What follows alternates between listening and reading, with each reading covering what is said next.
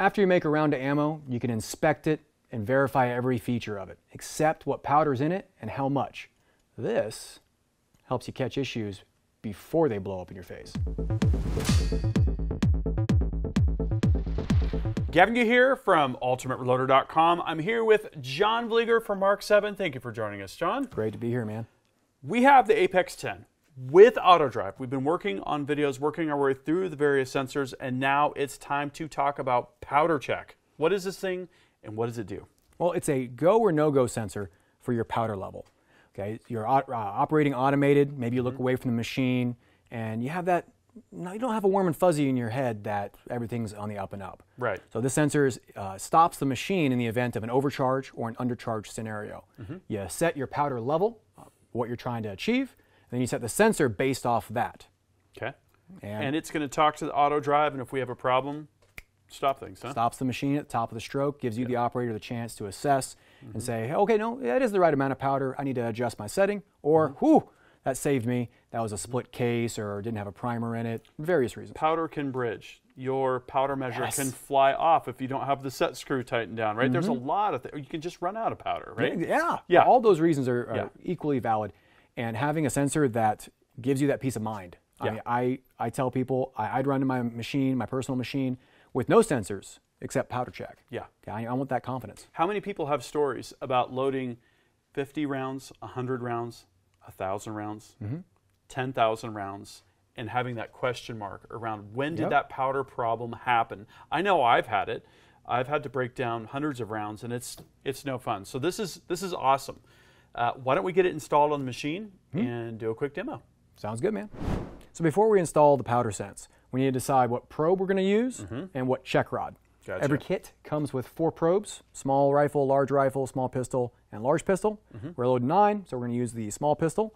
Gotcha. And when it comes to the check rods, the macro check rod is less sensitive. That's meant for rifle. You know, with rifle, you have a giant stack of powder. Yep. You're not really worried about a double charge there. You're more worried about an undercharge. Yes. So we want to have a little bit more acceptability there, so it doesn't throw off or throw a code, so to speak, because of case volume considerations. Yeah. Right. So we have our small check rod, our more sensitive check rod, and we have our small pistol probe. I can just take my 5/64, break the set screw loose on the sensor itself, remove the die body. We can actually start threading that in. Sure. Okay. Just get it most of the way. We're going to take our micro rod, put it through our housing, and at this point we can thread our appropriate probe into the rod. It doesn't have to shoulder out, just make sure it's snug. Okay. And then it's as simple as throwing the sensor body up on the die body. Okay, and I'm going to reach around this side. I'm just going to snug this up. I want it to still be loose so it moves, but I don't want it to come off. Gotcha. And that's while we're setting the height. Correct. Yeah. We can just snug up our set screw on its groove. That's solid there. Back it off. That lets us move the die body for our powder charge. Gotcha. We'll undo the cable and plugs into port number 4. So we have it installed. Now we need to adjust the height of the die body so that with a proper powder charge, the rod is flush with the ears of the housing. Okay. So what's cool is this actually functions as a mechanical check if you're watching it. Yeah, like a visual, huh? Exactly. It gives you that visual, boom, I have powder. That's an overcharge. Yeah. Undercharge. Think of it like a height sensor. Sure. That's an easier way to setup, think of it. that seems like a really handy thing. Yeah. Yeah. So and running. next step is to drop a powder charge. So I can do a single cycle here. And then it's as simple as move to bottom. So we got a little lucky with our setting. We're moved to bottom over a properly powdered charge, and we are perfectly flush. Huh? About perfectly flush with the ears. So the next step is to verify that it runs the machine with a properly powdered charge, and then check it with no powder and check it with a double charge. Yep. Whole point of the sensor is to catch those things. We want to make sure that it's doing what it's supposed to do.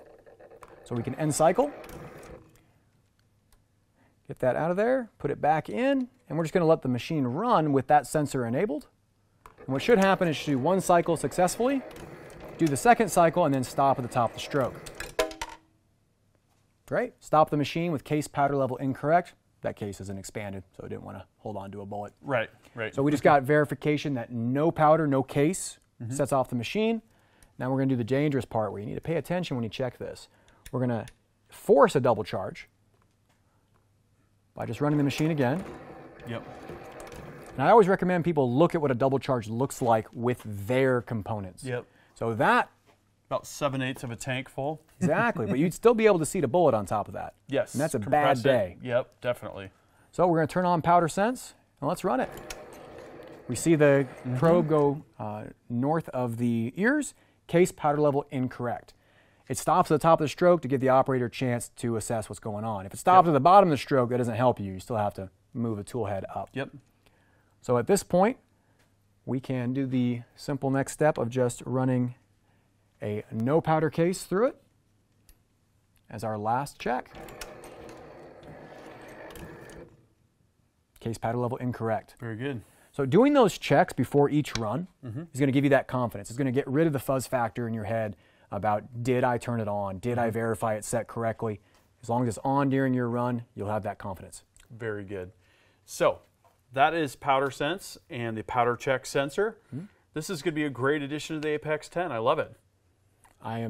Won't run a machine without it if you ask me. It just gives you that warm and fuzzy. Yep. So make sure you check out the other videos that cover the rest of the sensors for the Apex 10 and Auto Drive. And if you have specific feedback, questions, drop a comment. Let's start a discussion.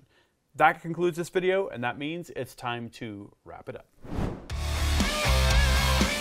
I hope you enjoyed this video. Don't forget to like and subscribe. Also, we're on Facebook, YouTube, Rumble, where we've got unrestricted content, and Instagram. Make sure to follow us on all those channels. Ultimate Reloader also has a commercial solutions division serving law enforcement, the military, and the gun industry.